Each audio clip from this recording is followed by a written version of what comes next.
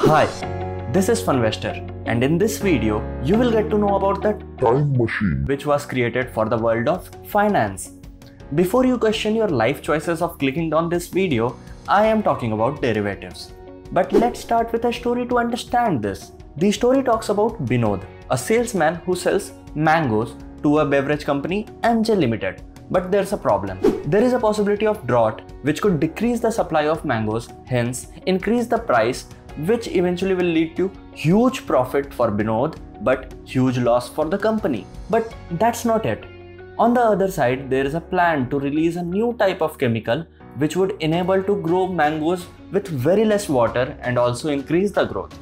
This will increase the supply, driving the prices to record low and hence causing huge losses to Binod while huge profit to MJ Limited. Now both the parties don't want to suffer loss, so they use a time machine to go into future and make a deal. This time machine is called a forwards contract, like move forward in time. As per this contract, both parties agree to a price at which Binod will sell the mangoes while MJ Limited will buy them exactly after 6 months from now. How does this solve the problem? By fixing the price, they hedge or limit the risk of excessive loss. Although this reduces the risk, but what if Binod fails to keep his side of the deal or MJ Limited refuses to buy? Now that's another problem which will be solved in the next video. So stay tuned. Don't forget to like and subscribe so that you don't miss the next video. Thank you. This is Funvestor and see you next time.